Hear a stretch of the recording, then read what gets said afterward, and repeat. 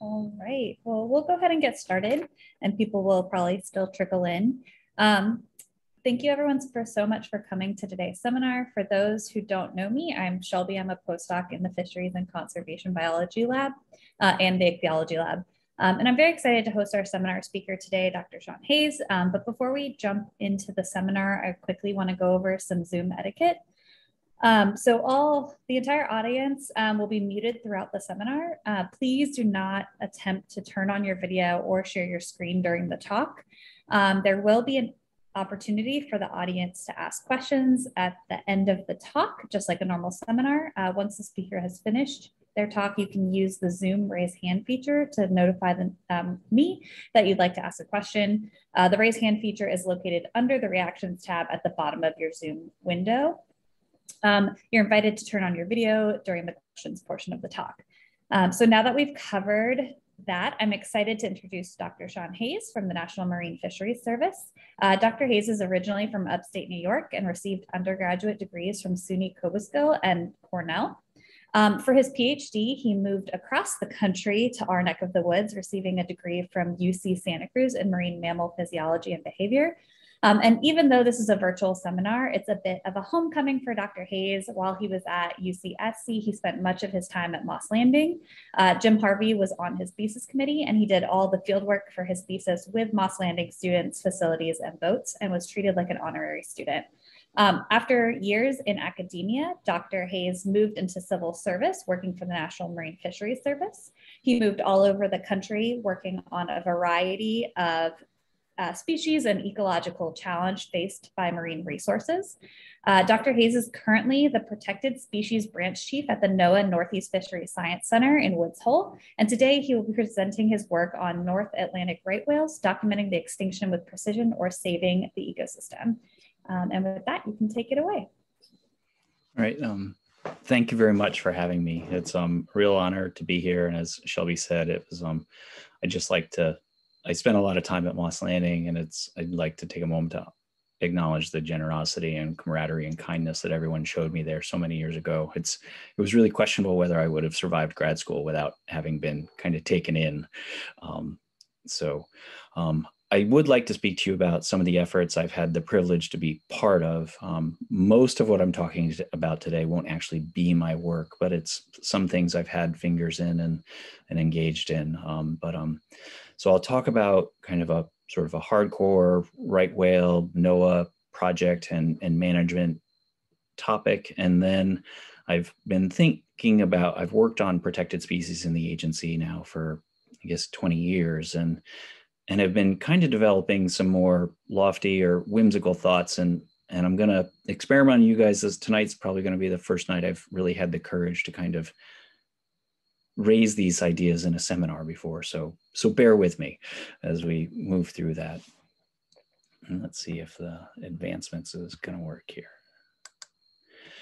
So pictured here is a North Atlantic right whale along with her calf. This is right whale catalog number 3180, but she was named Dragon, and this is her calf in 2008. Dragon is a baleen whale, and for this species, we are able to identify unique individuals within the population through the unique patterns of callosities on the dorsal part of their forehead circled in this image. North Atlantic right whales are one of NMFS's species in the spotlight, and what this emphasizes as a species that is in trouble, but we've really doubled down on efforts to ensure their recovery. And it's the story of those efforts that I really want to share with you today. Dragon is one of an estimated number of 368 animals known to be alive at the beginning of 2019. We update this population number annually along with all of the other statistics. There's about a 2-year lag in the assessment from real time. It takes a year to collect the data and then a year to analyze it. So that brings us to the present. In February of 2020, Dragon swam into our local waters near Cape Cod, emaciated, scarred, and likely on the verge of death. The cause, a piece of fishing gear, a buoy line basically, is caught in her mouth. We don't know how severe. It's likely preventing her from being able to eat and it's possible she's not possible. It very much is the case. She's been slowly starving to death for months. This was the beginning of the COVID-19 epidemic and in February of 2020, and we've not seen her since, and we're confident that she is dead. We're confident she's dead because we know almost every animal in the population and recite 90% of all of the individuals every single year. Pictured here are the survey track lines from multiple institutions of the collective survey effort that has just happened since April 1 of this year, to give you a sense of the scale of effort that happens on right whales.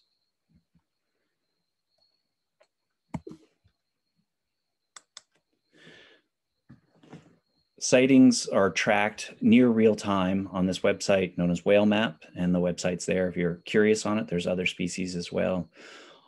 These are all of the confirmed right whale sightings along the eastern seaboard just in 2021, and sightings are updated typically within 24 hours of a confirmed sighting. Any sighting that is a confirmed individual identification is fed into a Bayesian state space mark and recapture model that gives us the ability to estimate the population size with a 95% credible interval of plus or minus about 11 animals every single year. And then just turning that ability to estimate every single the population abundance with such precision every year, we're basically able to do the algebraic flip of your standard population abundance as a function of deaths and births. And by that, we're actually able to estimate deaths every year now, even when we don't see them. And so essentially, we can flip that model and get what we call a total mortality, annual mortality for the population. We often refer to it inadvertently or as cryptic because it's more than just the carcasses that we see. We are now estimating the total missing amount of the population. This is a very clinical way of quantifying mortality in one of our best known study species. Dealing with the causes of those deaths is far more complicated.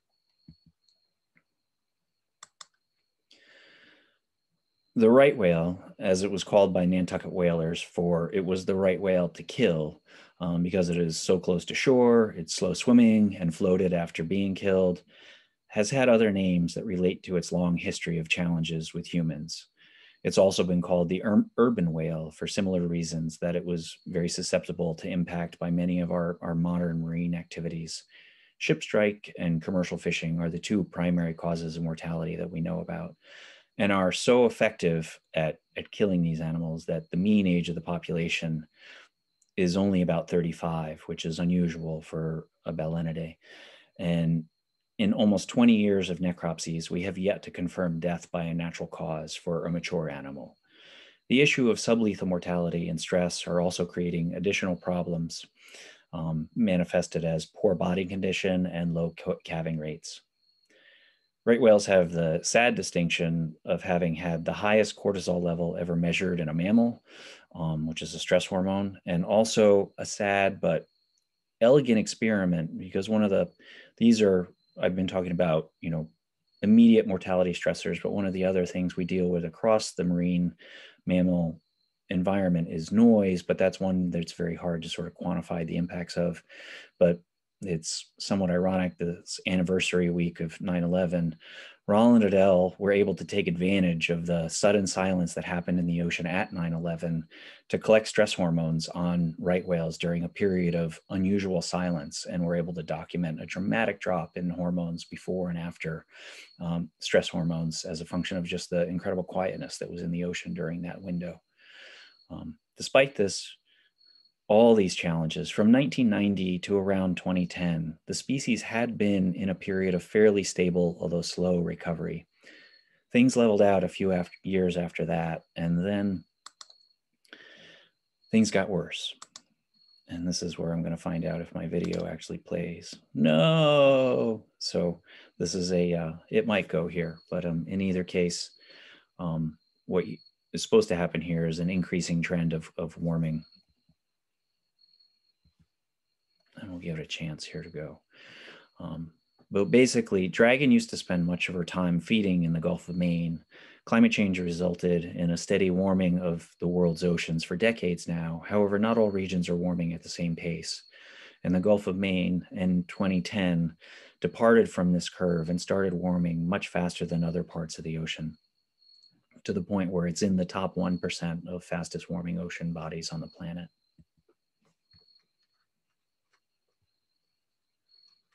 Sorry, I'm struggling with mouse between two monitors. As a result, Dragon and her siblings are using historical areas less frequently. And so is blacking out on here, and are traveling to new places in search of food, which their primary food are calanoid copepods. In particular, this species is now regularly seen foraging in the summertime in the Canadian Maritimes, where until a few years ago, very few management protections existed. The consequence of this is that they are both traveling farther and encountering new risks, including many more vessels. At the same time, new opportunities for lobster and crab fishing are emerging in our own fleets, and our own fleets are moving to fish in places that increase the risk for these whales as well. In June of 2017, after 2 years in my new job, I was preparing to fly back to California to help my girlfriend and now wife move east. I had received an alarming number of reports from our aerial survey crew who were exploring new right whale habitat use in the Gulf of St. Lawrence. And after several concerning reports, I found myself composing an email on a Sunday morning to the agency's senior leadership in Silver Spring, where I wrote, "At this point, we've lost 1.5% of the population in a little over a week, and we don't know if this is a blip or the problem is accelerating. As things unveiled over the next few weeks, the death toll ultimately reached 17 in terms of observed animals dead, and one person was lost trying to disentangle an animal as well." Having analyzed more data through our cryptic mortality methodology that we've established in the last 2 years, we now put that year's total mortality at around 42 animals, just under 10% of the entire population. 2017 was the worst year on record, and both the US and Canadian governments have been doing a great deal to reverse this trend that sadly still continues. But the trend is more complicated than just mortality. You'll notice the bar graph at the bottom of this infographic, and that is the number of calves that have been born each year in the population. And it's been down. A colleague of mine, Peter Corcoran, repeatedly made this concept as people were focusing on all the deaths in the right whales, and we were beginning to realize that calving rate was down too. And it's really very simple demography as it's put here. If more animals are dying a year than are born, then a species will decline. And unfortunately, right whales have been taking it in the chin from both directions. As the decline also coincided with a significant drop in calving rates, this suggested more challenges were afoot. While we suspected climate change and food availability were playing a role, work by New England Aquarium, Woods Hole Oceanographic Institute, and NIMS were unveiling a secondary consequence of non-lethal entanglement. On average, 30% of the population suffers some recognizable form of entanglement injury every single year. This means that an individual basically has a 70% chance of not getting entangled. When you multiply that throughout time, you see that within a few years, every animal in the population will be entangled. Right whales are capital breeders, and work by Vanderhoop et al. Shows that the cost of entanglement, even when survived, can be very expensive, to the point of being even more expensive than pregnancy. And in this species, the ability to get pregnant has been shown to be a function of body condition. Currently, the mean calving interval for North Atlantic right whales is close to 8 years, which means that a female has a 7% chance of not getting entangled between calves. In all likelihood, most females do experience this challenge between calves, and it probably resets the clock on how soon they can reacquire enough resources to once again get pregnant. So instead of living 80 years and potentially having 15 to 20 calves, females in this population are living on average 35 years and are lucky to have 3. My story focuses heavily on entanglement, but I should take a moment to observe an equally serious threat, that of ship and vessel strikes. We are currently trying to resolve how best to apportion the unseen mortalities in this population by cause. And the deeper we dive into this question, the more concern we have about the impact of vessel strikes, both observed and unobserved in this species. Similar to entanglement, we mechanistically understand the problem and what needs to be done, but the solution is very difficult to manage from an economic perspective. Statistically, it's clear whales are more able to avoid ship strikes by slower moving vessels than they are by fast moving vessels. However, it is no easier to tell people to stop fishing in New England than it is to ask the entire global supply chain to simply slow down.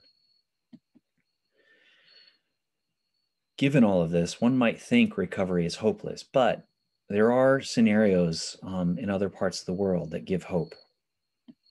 One can imagine what right whale populations might look like after decades of recovery, where they have not aged long enough to die, don't experience ship strike or entanglement. They're fat and happy, and calving rates are on the order of 5 to 7%, and the populations are giving birth to hundreds per year. That's exactly the case of what's happening in all three populations of southern right whales right now, where because of the low human population density in the southern hemisphere, there's very few ship strikes or essentially go unobserved, no evidence of entanglement. The calving cycle is what we would expect for this species every 4 years, as opposed to what we're seeing on 7 to 10 for North Atlantic. There's no mortality in adult whales. Since the end of whaling in the mid-1900s, they essentially haven't lived long enough to actually start dying of natural causes compared to our Northern Hemisphere species, which are dying by the age of 35. So how do we save North Atlantic right whales? A more entertaining and sort of, and I don't mean that in a comical way, but just better presentation than I could ever do justice to tonight.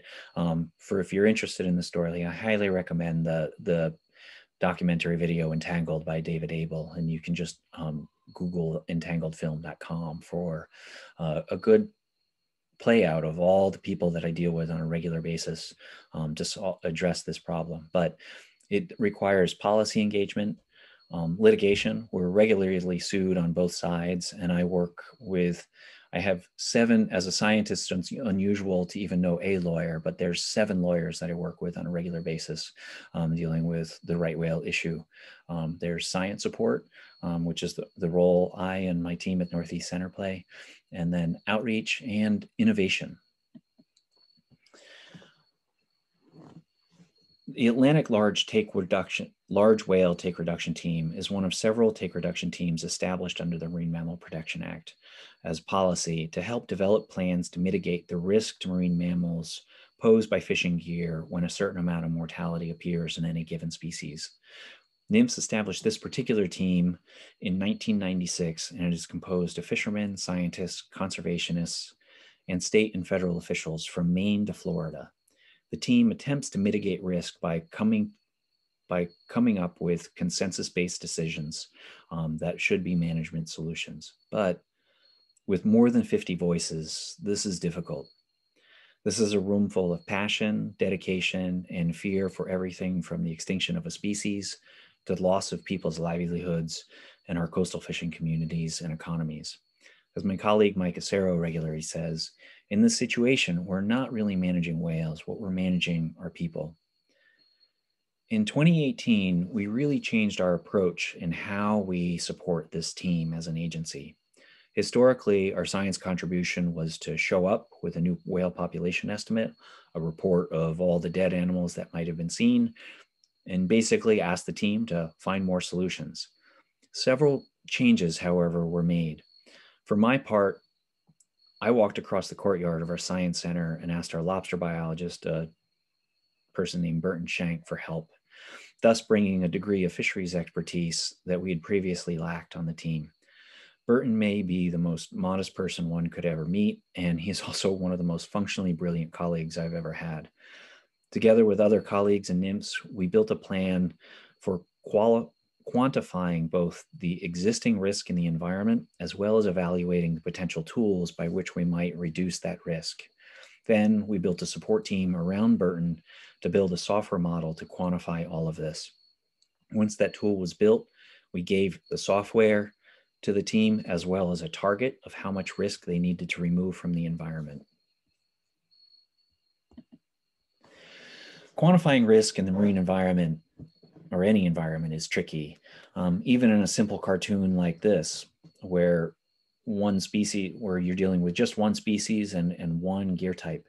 When you start factoring in the seasonality of habitat use, as well as the multiple gear types that also fluctuate in their density throughout the year, it gets very complicated.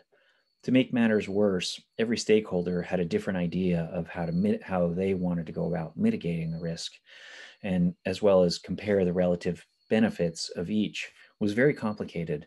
And literally, we were in an apples and oranges scenario. So, what is the benefit of a closure versus reducing effort somewhat to when you want to compare that to something like changing the gear to using lighter ropes or having some sort of time tension line cutter in the event an entanglement happens, versus sort of an ultimate solution, which is going to buoyless or ropeless fishing technologies. Risk is generally a function of the likelihood of an event that occurs multiplied by the severity of that event if it does occur. For likelihood, we developed two spatial layers. First, one was a line density spatial layer that went into a habitat map, essentially. First, Burton built using this from data taken from the fishery, as well as a partially developed layer developed by an outside consultant.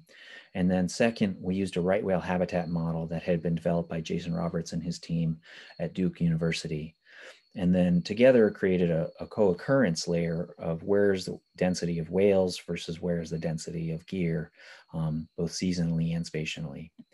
Then using a concept developed by Nick Farmer, we took this section a little bit further and then added a severity layer as well. So I'm sorry, I'm stumbling on my notes here. Nick had basically developed an idea of relative risk units. And so we took all three elements of this where we made risk a function of whale density in an area at a given time, as well as gear density in a given time. And then, as I was stumbling to say, we developed a severity or a threat model because the gear types varied in their nature. So we didn't want to call, a 1/4 inch vertical line connected to one lobster trap in 30 meters of water just off the beach, assign that the same risk as a line that might be in 300 fathoms of water with 50 lobster traps connected to it, and the line had a breaking strength of 6,000 pounds. And so we worked with the TRT members to rank the relative risk of a range of gear types, as well as to rank the potential benefit of a series of risk decrease scenarios as well that we all added into the threat model. This then allowed us to basically create graphical layers of risk in the environment on a monthly basis for the New England waters.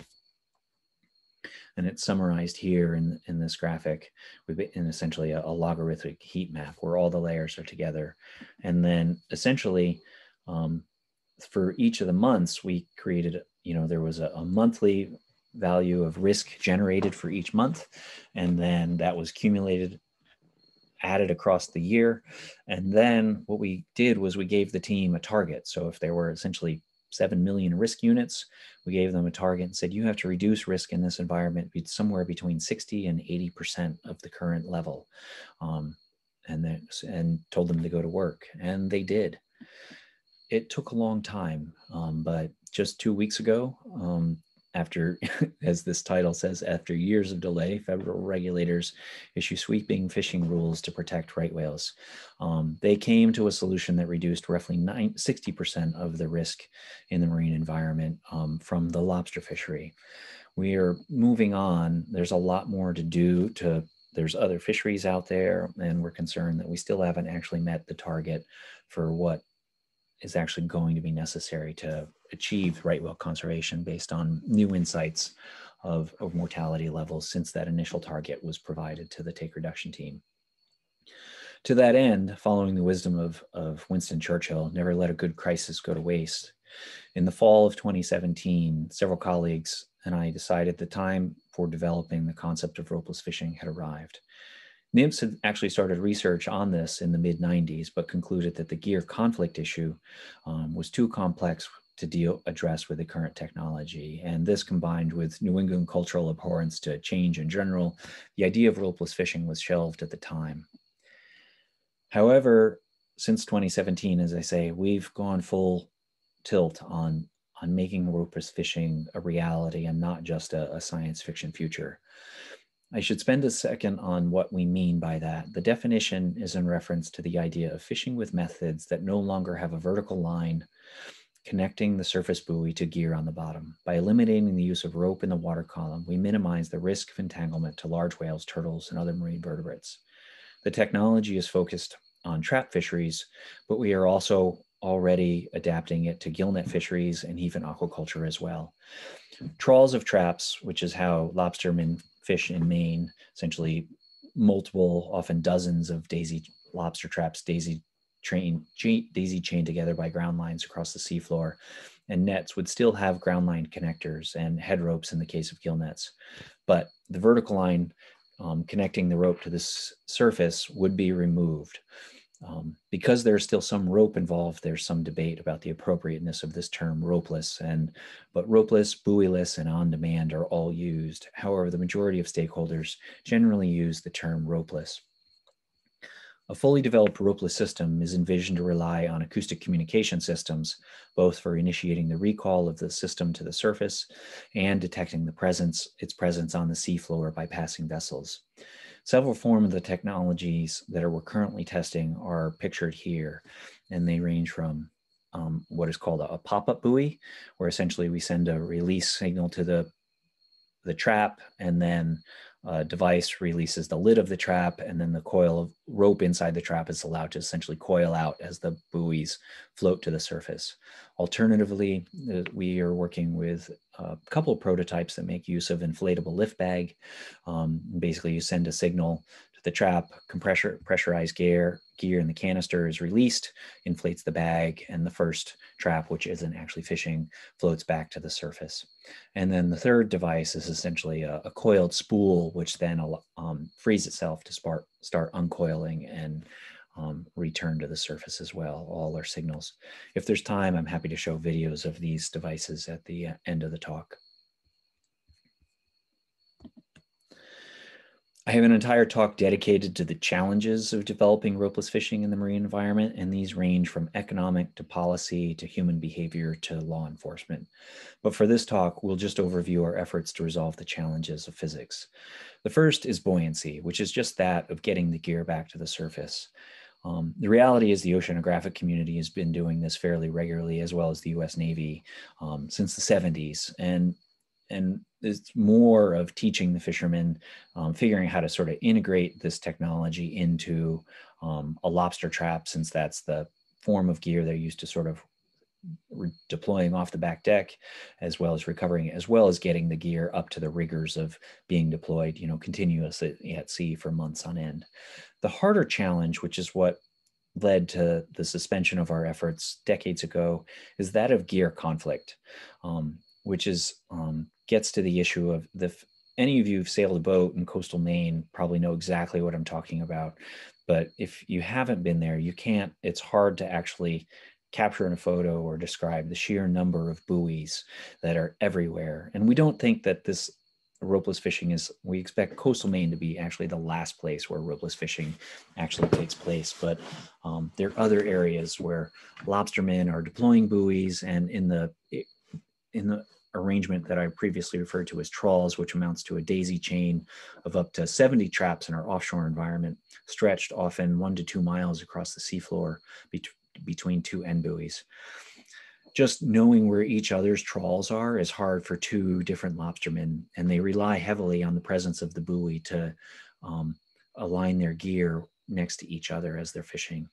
Fixed gear fishers such as trawlers and scallopers also do not want to capture the trawls with their own gear, and it already happens a lot even with the visuals of the buoys in the environment.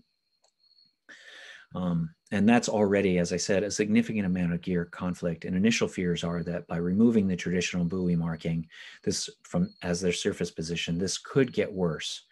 On the flip side, one physics advantage that has already emerged from our early testing is that our fishermen collaborators have discovered that unlike fishing gear that has a buoy anchoring it to its surface that can get caught by a trawler or get dragged in a storm or by a whale, they're finding that ropeless gear tends to be exactly where they left it on the bottom. So that's one positive advantage that we're already discovering in early testing.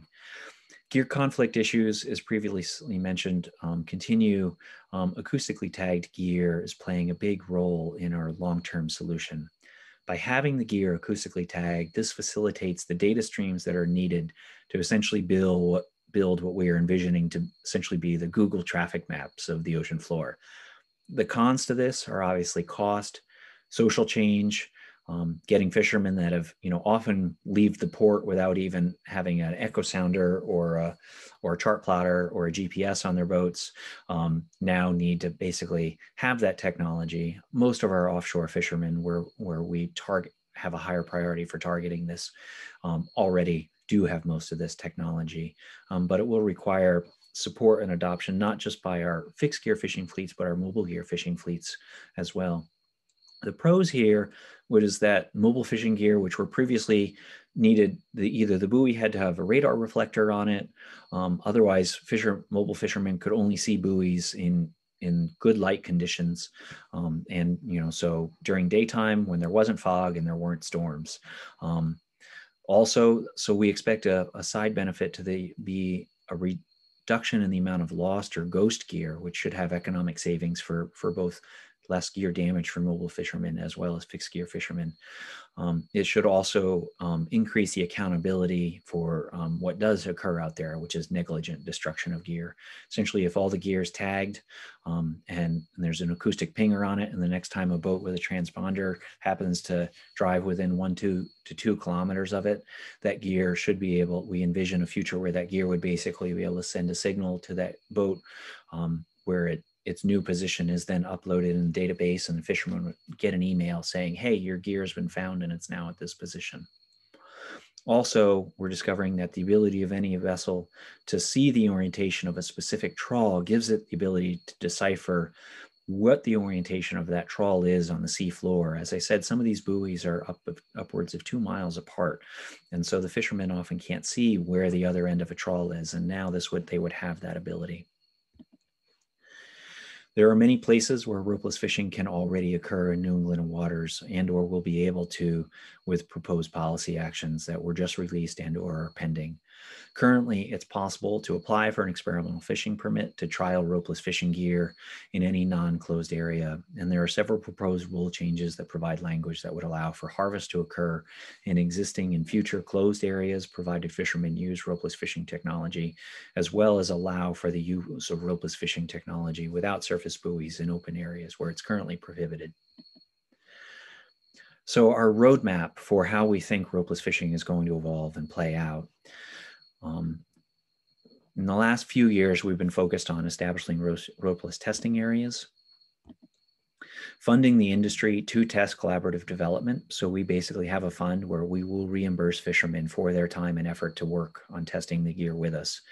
And then we also put technical observers and trainers on their vessels to help them.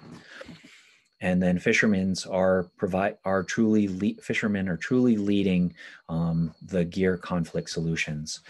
We have participants from now both the mobile and fixed gear fisheries working on this with us, as well as we've conducted a NASA technology search to find every possible vendor out there that might be able to produce some element of ropeless fishing technology, from the acoustic transponders to the release devices.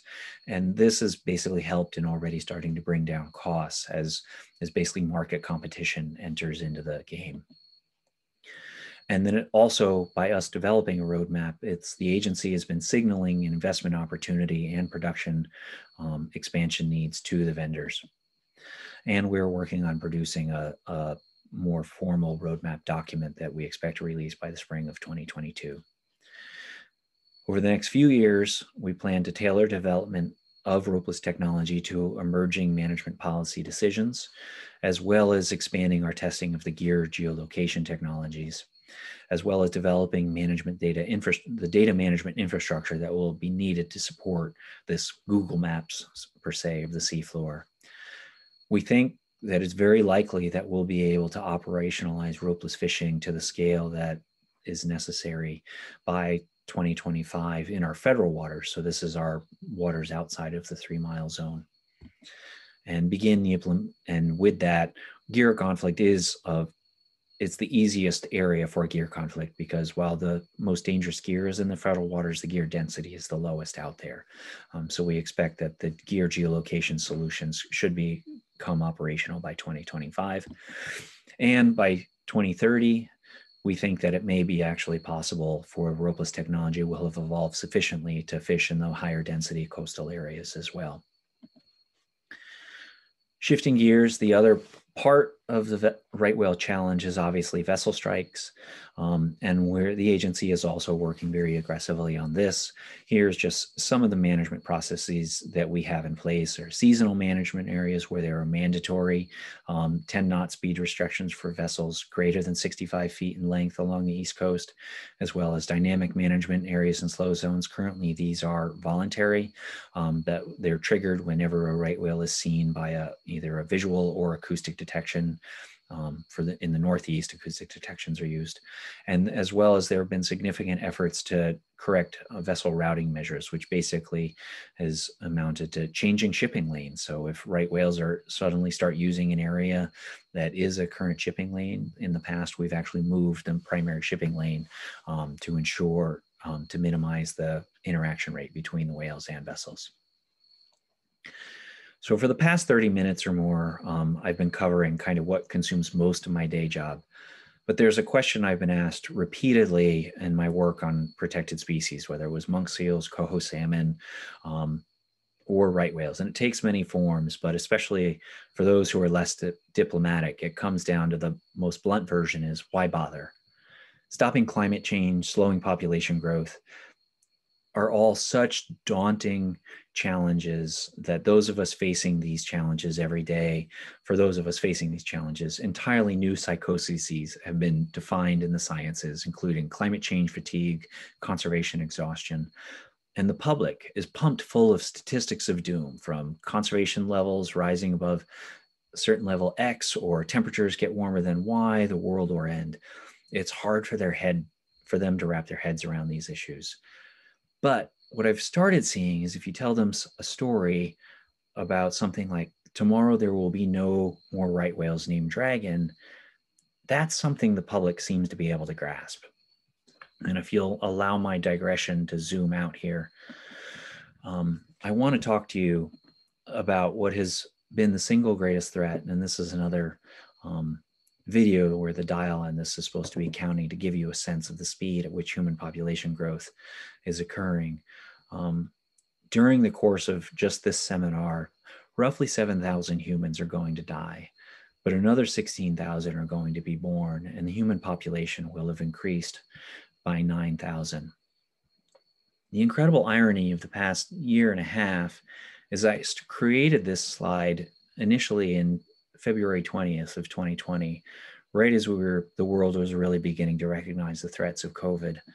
Since then, the new population estimate on this same counter is now close to 7,800,000,000 people. And the global population since the start of COVID has increased by 158 million people.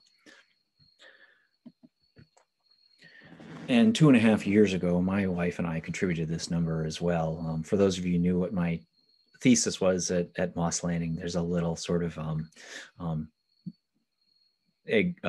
Easter egg here in the picture to that.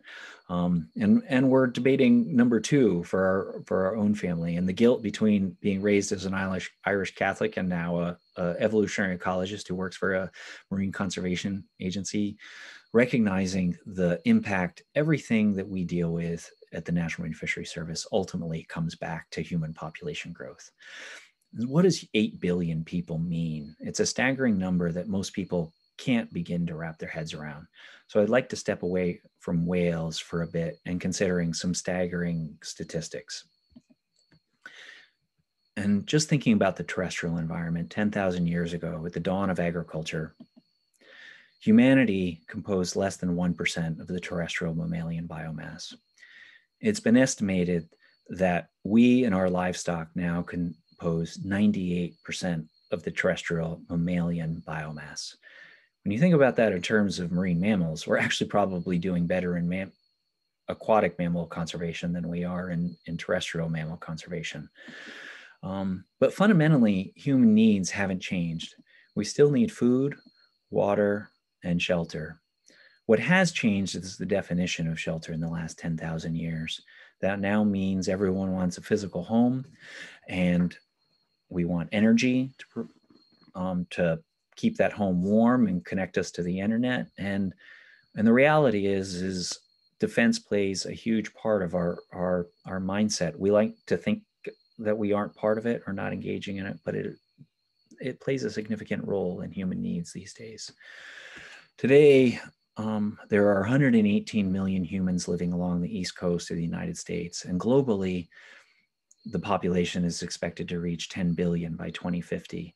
Our resource demands are huge already and growing. In the past 20 years of my NIMS career, I've seen conflict between some animal in our marine resource portfolio and every picture on this screen.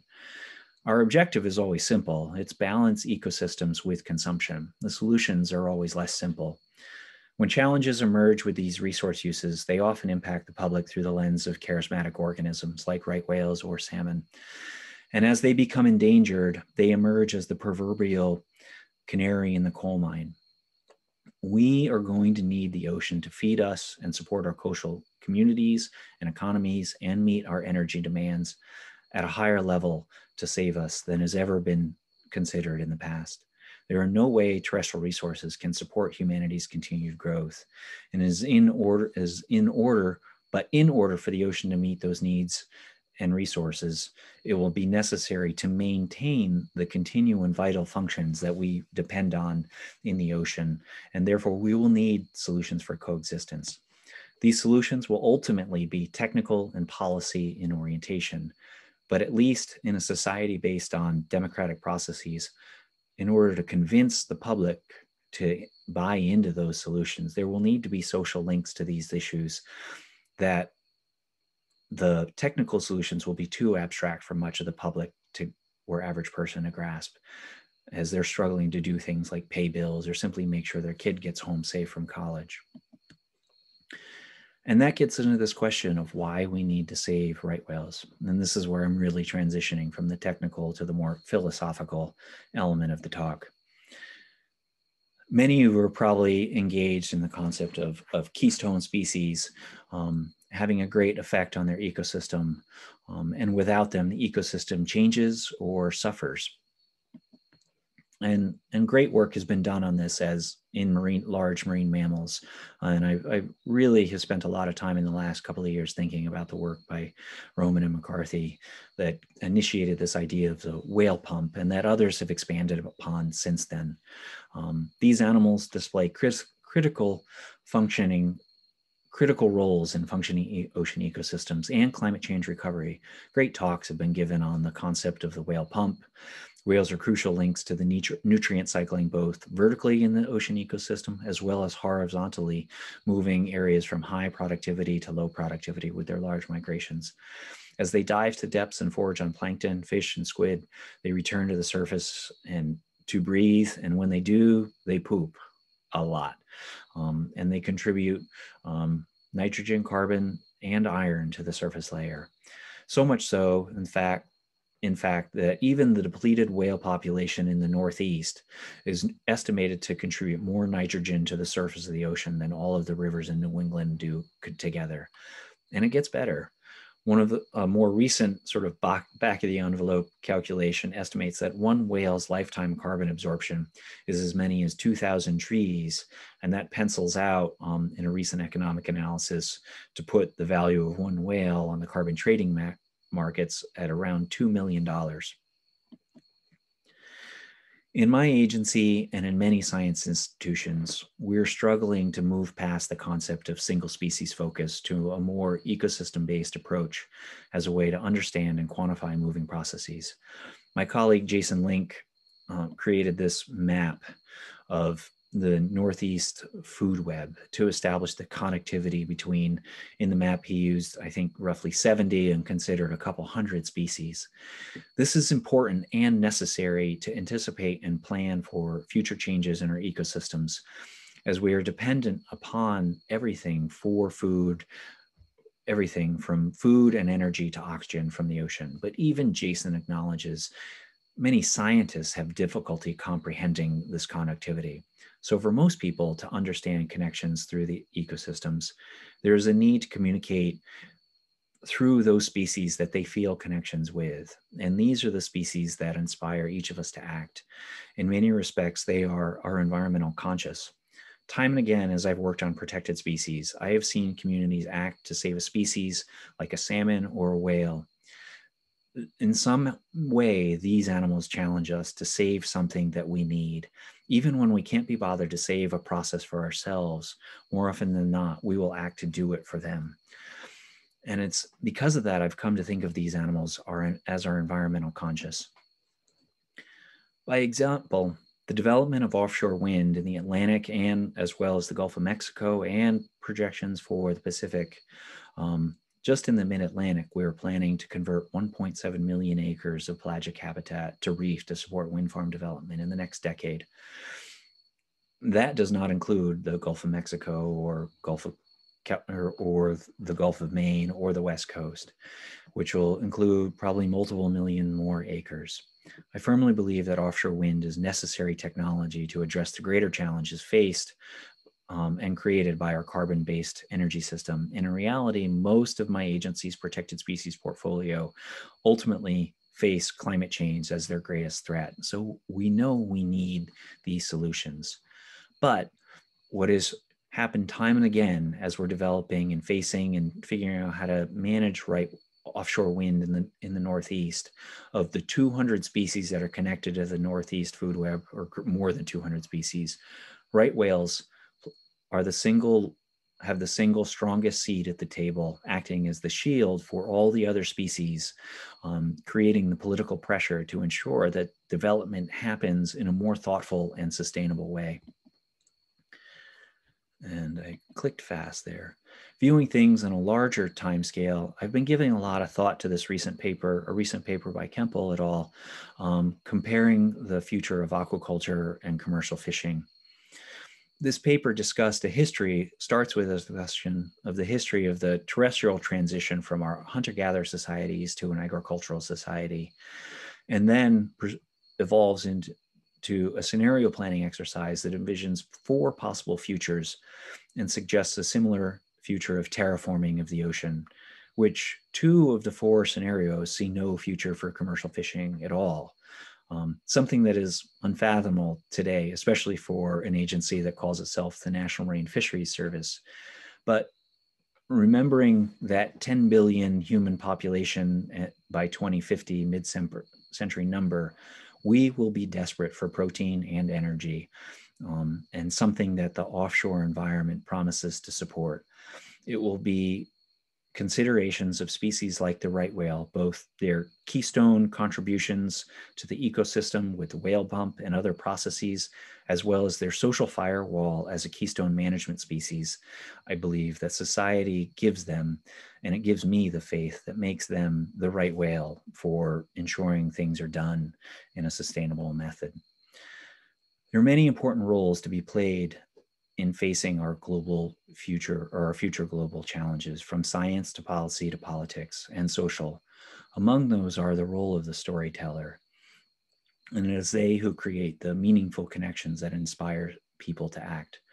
Over the past 20 years, I've had the privilege to work on many species with deep social connections to their region, and could likely have given a very similar presentation about any of those other species. But today's story was about right whales in New England.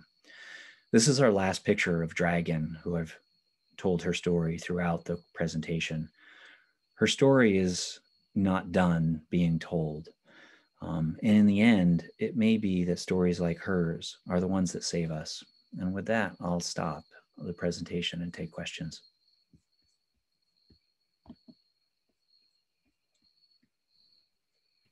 Thank you so much. So just as a reminder, if you have any questions, please feel free to use the reactions tab and raise your hand, and we'll unmute you and you can turn on your video to ask your question.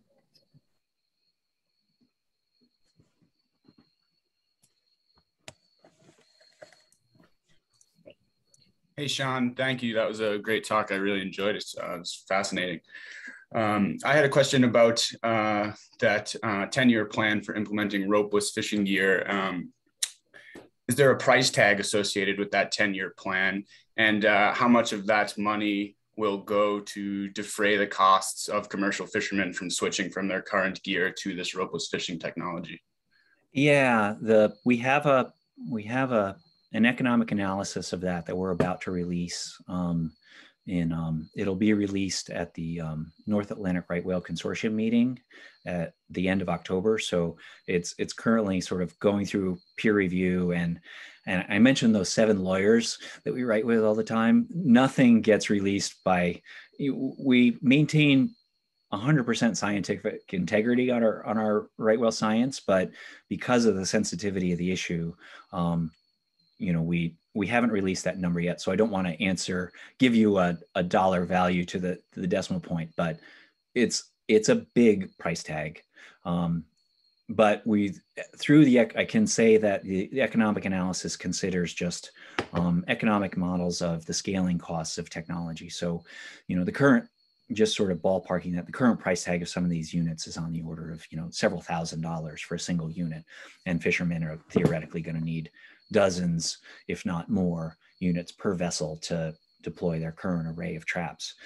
But the economic analysis suggests that, those prices are also kind of envisioning like the capacity of, those are iPhone prices in $1990, right? So, in the 10 to 20 year scenario, it will still be expensive as we're sort of moving towards a long-term plan. And the price tag will be much more than 10 years. This is probably 10, 20, 30 years before, we might have a full global conversion of this. But it's very likely that some mixture of private philanthropy, government contributions and costs are going to play a role. The other thing that is happening, though, is going to be market pressure. So New England lobster has already had several downgrades on the Monterey Bay Aquarium Fish Watch list, and we're already have had several contacts from both food supply chain, representatives of companies like Whole Foods wanting a whale-safe product, and so we suspect that there will also just be an economic incentive to fish ropelessly as well.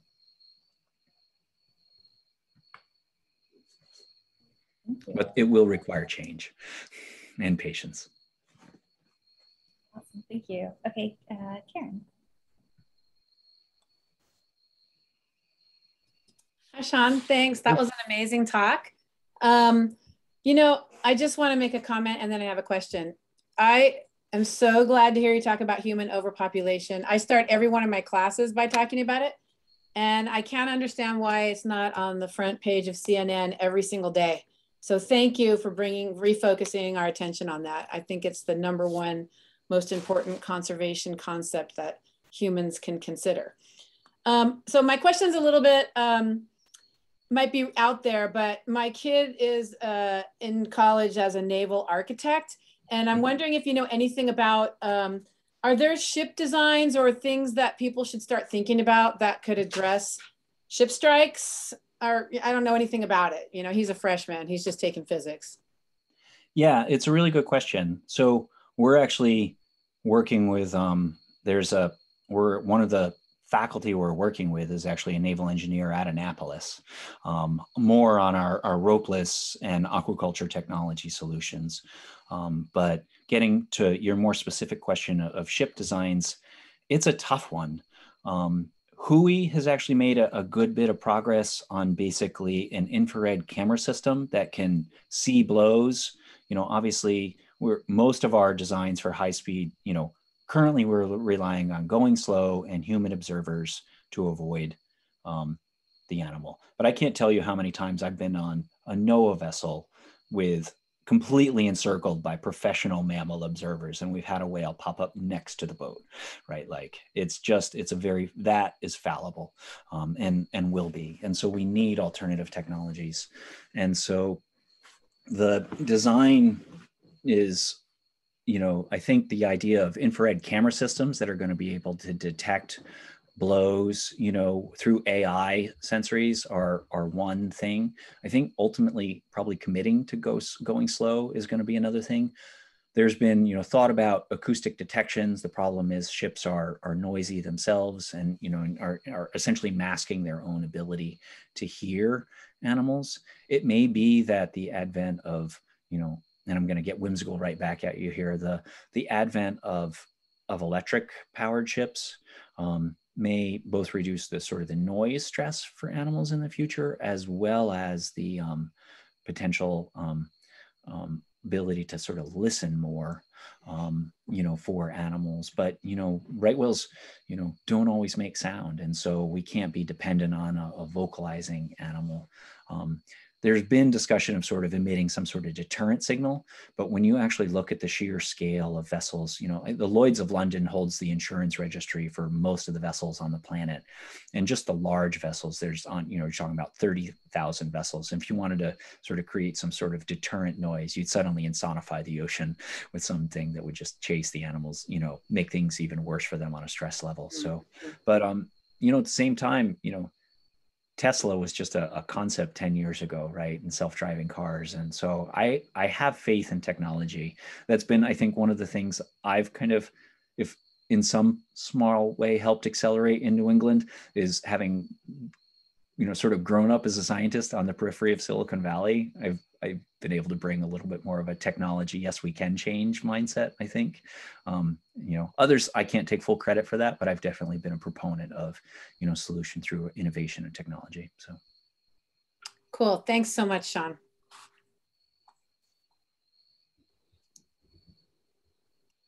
All right, Lauren.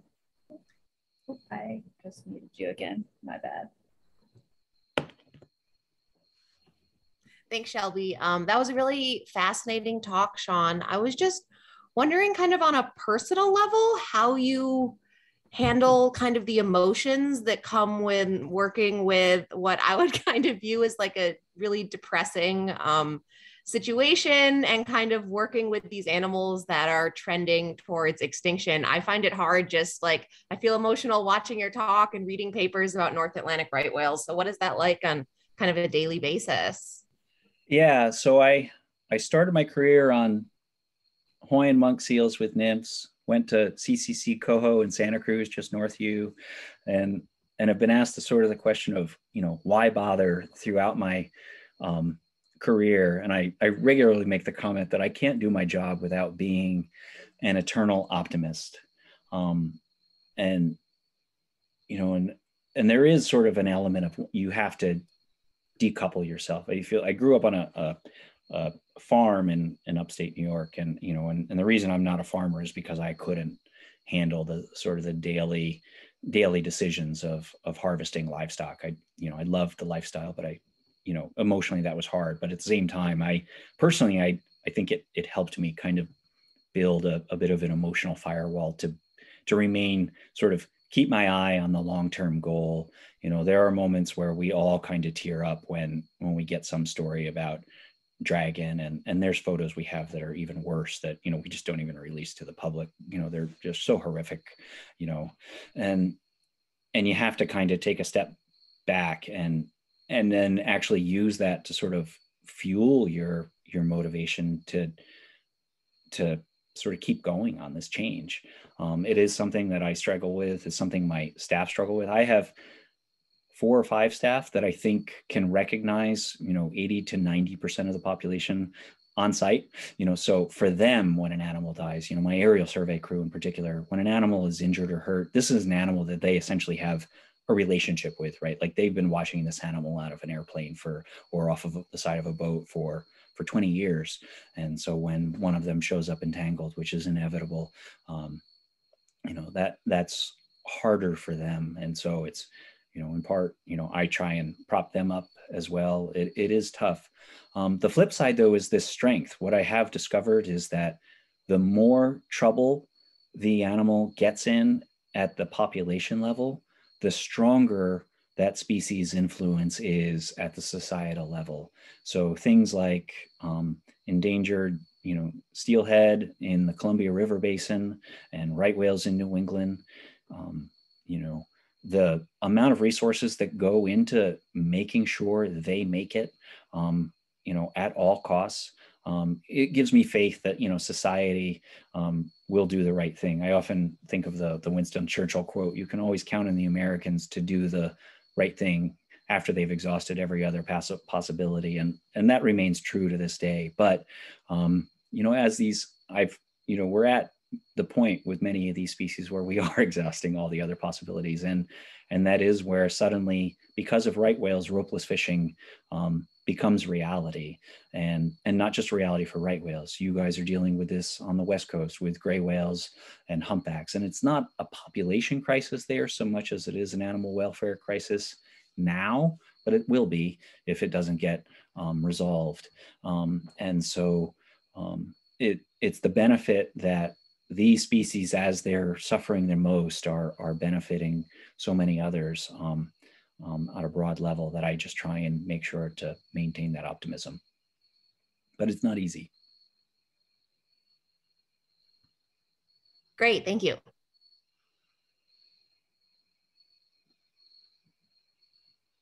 Looks like Jack has another question. Yeah, hey, sorry. Thanks, Sean. I did have another question. So I was just curious, that's 10-year plan is directed at commercial fishing efforts, right? Or is it commercial and recreational? Sorry, I just visited with my screen. It's that is primarily a commercial fishing in New England effort, yes.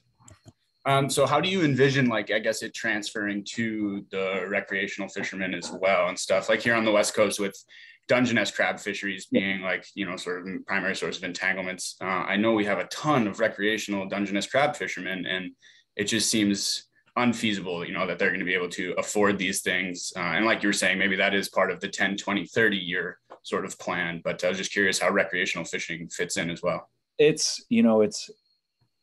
on the East Coast, it's less of an issue because the right whale issue is currently ecologically more outside the zone of most of the recreational fishing issues. Species like minke whales and whatnot, there's greater risk of some recreational entanglement, but it's not the situation where you have, the dramatic ecosystem and fish population changes that you've had in the California current, where you now have, humpbacks moving from foraging on sardines offshore to anchovies inshore, right?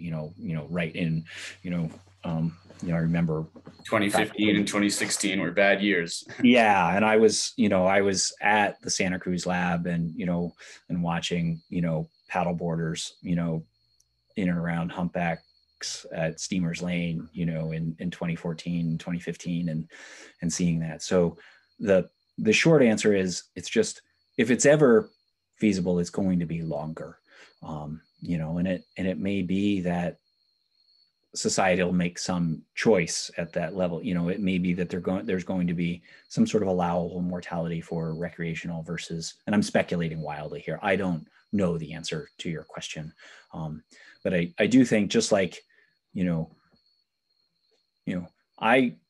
my graduate career started, I think Google was created the same year I started graduate school, right? And email started when I was an undergrad, right? And so, and the idea of having one of these devices that I have access, it is the mythical equivalent to the Star Trek tricorder, right? It can't heal anyone, but it does have our entire Access global database essentially right here, right? That didn't exist when I was starting 20 years ago. So I suspect the economic scaling of technology with time will have a huge benefit to that. But the idea, it's something that most people can't wrap their heads. It's too abstract today. Thank you. Appreciate it. Yeah. All right. Do we have any other questions? Well, I have a quick question. Sure. So I guess my biggest question is, you talked about trying to engage anglers or fishermen into the program through monetary values. Do you have any other programs or ways that you actively engage anglers or fishermen to try to like educate them about these different activities?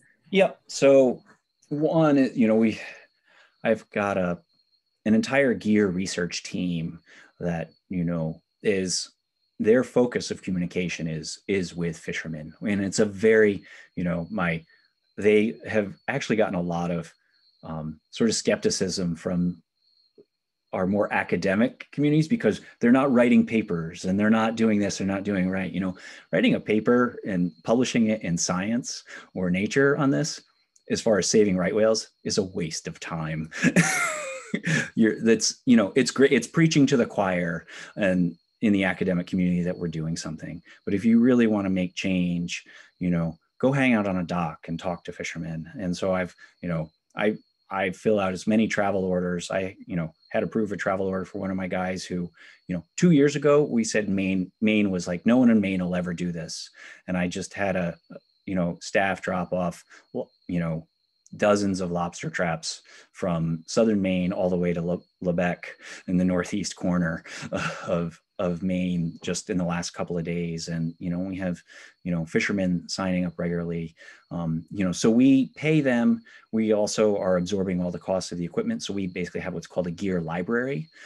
So we basically are signing out gear to them as fast as they'll take it.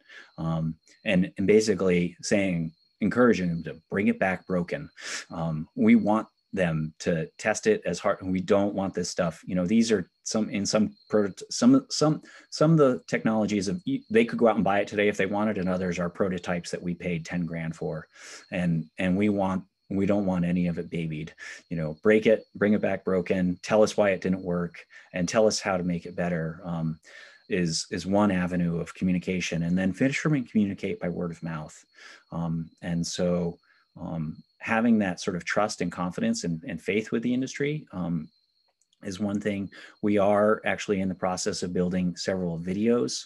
And if you guys want, I can show you some video footage of the just the sort of the early trials. I could go back to screen share to do that. And we've actually just in the last couple of days started to reach out to, would you be willing to be part of a NOAA video where you're asked, straight up questions, what do you think? And we, will commit to, sort of putting your answers out there, as part of the community. But, what we've discovered with fishermen is that the more experience they have with the gear, the more confidence they have in the feasibility. There's, and the more education there is, the more confidence there is. So we've been working really hard, softly through word of mouth and trying not to have the big brother. We're from NIMS and we're a bunch of scientists and engineers, and we're going to tell you why you're going to do this better. And, we really, really avoid that message at all costs, and really try and just make it so that it's economically worth their while to try it. Also, just, the reality is the fishermen I've often found to be the greatest stewards of the sea, right? And so they, there's a lot of, I never saw this, I never happened, but the reality is, we all know it happens out there. If it's not happening there, it's happening somewhere else. And statistically is the other thing is, from the fisherman's perspective, they could go generations without ever entangling a whale in a family, right? But, it's, there's 2 million lines out there, but there's only 360 right whales, so, it's the right whale probability that's the lottery, it's the rare fisherman that actually ever has an entanglement event. So from them, it's almost an impossible thing that never happens, but they know it happens and they don't want it to happen either. So as they're just seeing the writing on the wall that, that fishing mortality is part of the problem, they are coming to us. They want to be part of the solution, and we're working really hard to just help them do that. Great, thank you. All right. Well, if we have any more questions, I'm sure Sean is happy to answer them. If not, I think we will let you go because I know it's getting late there. But thank you so much for your talk. It was really great.